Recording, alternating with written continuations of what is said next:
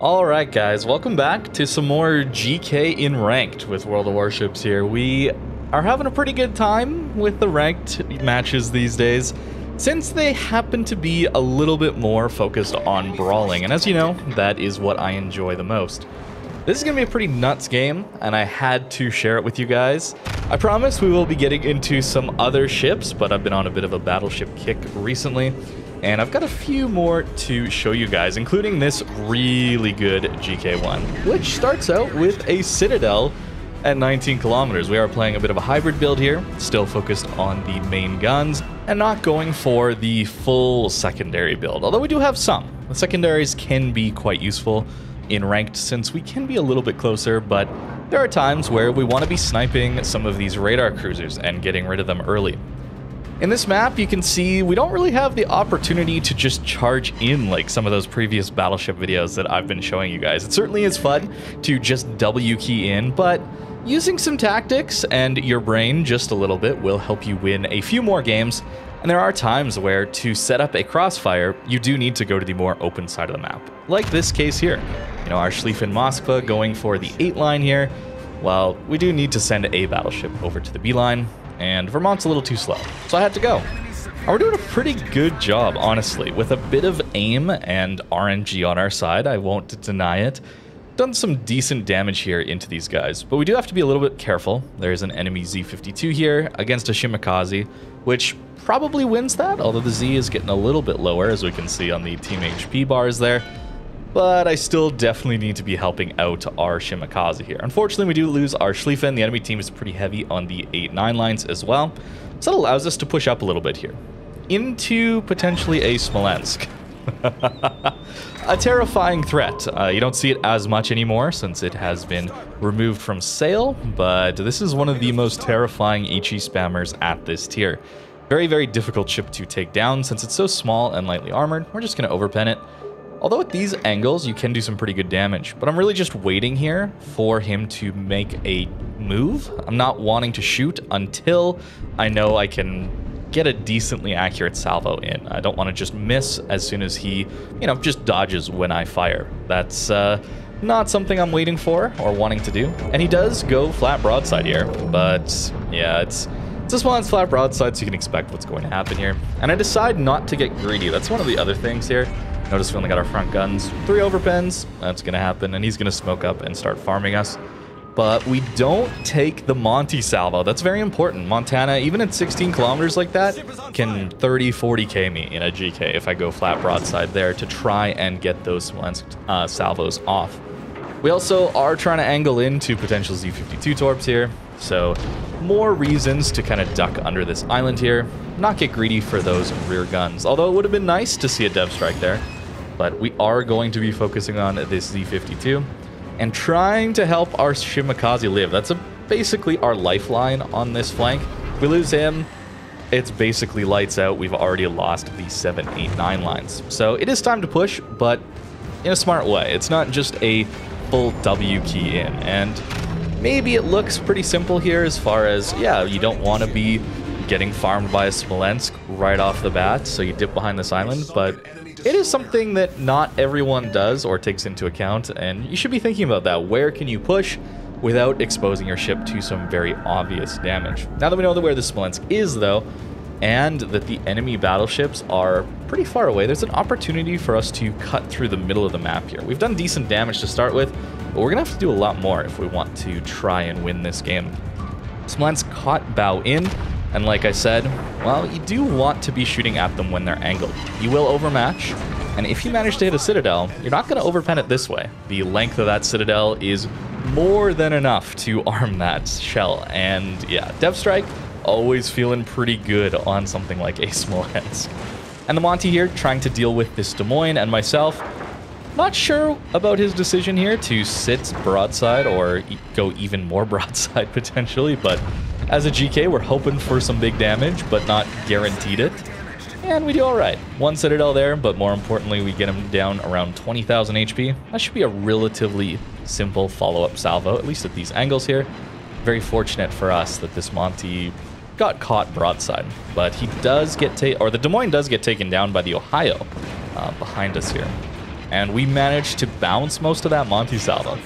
He must have launched that into our belt armor. That's like the only way we can bounce things there. Otherwise, yeah, I talk about the GK superstructure for a reason all the time, because it takes so much damage. If he aims superstructure there, it's probably like 30k instead of the 5 that he got. We do get fortunate, and I'm kind of experimenting with sitting a little more broadside instead of fully angling in there. You can see that, you know, I wasn't as broadside that I could fire all of my guns when he managed to shoot me, but I was broadside enough that maybe that was baiting him into shooting the broadside belt armor there. I'm trying to figure out a good angle there with it, as I've been playing the GK a lot in these ranked battles, because, yeah, those superstructure pens definitely hurt. And we're going to try and avoid the enemy Kurfürst here. Not a very friendly engagement for us. He does have a bit of an advantage here with HP, at least to start with.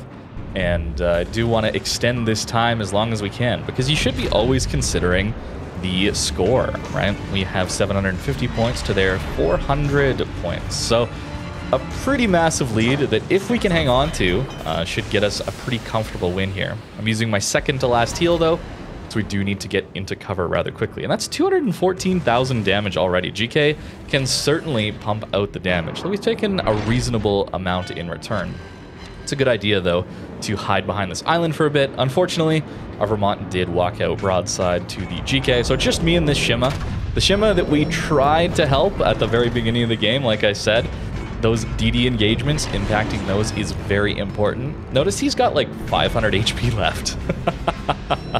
Yeah, so any less help that we had given him, he would have died, and we would have been in a very bad situation here, since this enemy Ohio obviously doing quite well for himself on 4 kills, and we are out of heals now. Use my last heal here, and we're in some big trouble, since I probably can't kill an Ohio here. His secondaries do light us on fire here, and I'm gonna have to time this damage control to try and stay alive as long as I can. I'm pretty much dead at this point. I'm gonna try and stay alive as much as I possibly can. Once I get down to around 25-ish thousand HP, I use it at 28 here. I know I can survive 2, maybe 3 salvos from his main guns. That's what I'm really looking at here. So even if we do take some more fire damage, that's okay. This is a very calculated damage control, I would say, even though it is a damage control on a single fire a little bit late into that fire. I'm trying to survive to get 2, maybe 3 more salvos off at him. That's kind of the idea here, since I don't have a heal remaining. If I had a heal, that wouldn't be the right play, but sometimes you do have to damage control that fire. And as you can see, we've now lived through 2 more salvos of his, and that allowed us to get some decent damage off, putting him just under 10,000 HP. And now he gets his heal, which unfortunately, with this build, we actually don't get the 5th heal. Typically, I'm not using them in ranked. I usually don't live that long, but in this case, having that extra heal would have been nice. But that said, we still get up to 270,000 damage here. That last salvo does kind of hit his bow instead of the superstructure, so we don't quite get it. And this game actually ends in a win with 277,000 damage. We do get 3 kills, not quite enough to take down the GK or the Ohio at the end. But our Shima managed to clutch it out on 500 HP. Not an easy thing to do. He actually killed the GK there at the end. But that is a pretty quick ranked game, but a ton of damage. And using my brain a little bit more than some of these other matches where I've just clicked W and tried to brawl it out instantly. And you can see the results are just a little bit better. It won't always work out this way, but brawling is definitely a good thing in ranked, but doing it the right time will be better than just pushing the W key right at the start. And as for the build here, it is the one you have seen before here. Fairly aggressive. Notice we are taking close quarters combat even. That over top of emergency repair expert or concealment, that is more of a ranked build though. In randoms, I would be definitely trying to find concealment or emergency repair expert instead of this one. Still want those manual secondaries. They can be quite valuable at times. In random battles, a little less so though. It's not easy to brawl in randoms. The opportunity that I had there coming around that island and then finding the Smolensk and then the Monty there, those don't really present themselves in random battles because there'd just be so many teammates ready to receive me on their team, where in ranked, there's not quite enough people to, you know, leave a bunch of people camping in their spawn.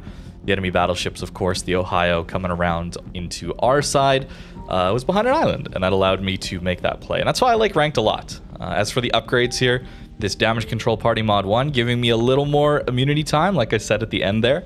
A bit of a weird damage control, but sometimes you do have to think about that. How long do I need to live, or can I possibly live? Maximizing that time, at least when the heals aren't available. Aiming systems, even though we are running more secondaries here on the commander and on the upgrades here with the ledge mod, I still want aiming systems. As you saw, we were doing some decent citadel damage there, even managing to dev strike that Smolensk Bao at close range. 420s, I don't really talk about this on the GK much, I realize, but I just use them.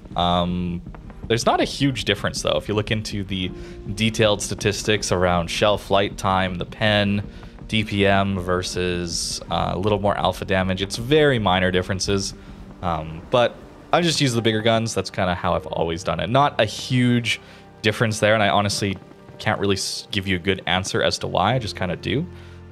But you can use whichever ones you feel like. GK can work quite well with either one. And in ranked, you might even want the extra reload for those brawling opportunities.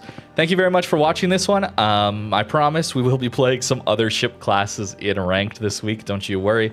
It's not just battleships, I've just been enjoying them quite a bit in ranked. Since random battles, I haven't been able to do these brawls quite as much, and ever since I started playing ranked, I don't know, maybe a month ago, a little more often, it's been fun again. So I will be playing other things though. Thank you very much for watching this video. Hope you enjoyed it, and I hope you have a great rest of your day.